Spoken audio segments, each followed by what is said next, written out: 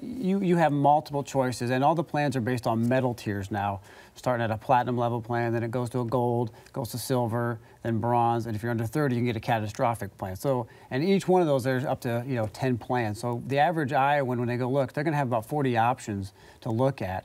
The platinum is going to be the most expensive premium, and the bronze is going to be the cheapest premium. But what we've been telling folks is look at your total financial out-of-pocket. In the event that your preventative services, your chronic management services, those are going to be covered without deductibles and copays. But once you go in beyond that, you're going to be on the hook for something, whether it's deductible, copay, co-insurance.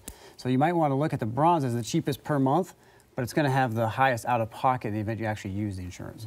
Okay, so it sounds like there's lots of options. If I have, for example, diabetes and my spouse has, say, a heart condition, is this going to get really complicated? Am I going to be able to figure this out? You'll be able to figure it out, but it is going to be complicated. That's why, we were telling people to talk to a navigator, talk to an insurance agent, talk to a certified counselor, talk to someone who can help you get through this process. What we've been telling folks, too, is, if you don't like your plan, you can switch next year as well. So in other words, some of these plans have been more narrow in network, which is tailored to maybe one set of providers. Some are very wide in network, so that varies the cost as well.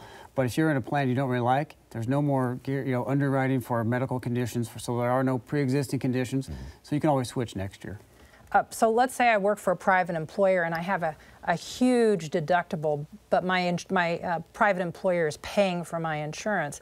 Would it be cheaper for me to go in there to find an insurance plan rather than be covered by my employer? It may be. It gets complicated because your employer contribution and then your contribution would be tax, pre-tax.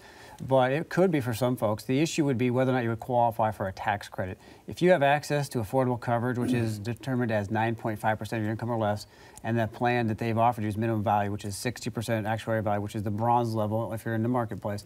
If you have access to that, then you would not qualify for a tax credit. But that doesn't mean you couldn't look, and you could still shop and look.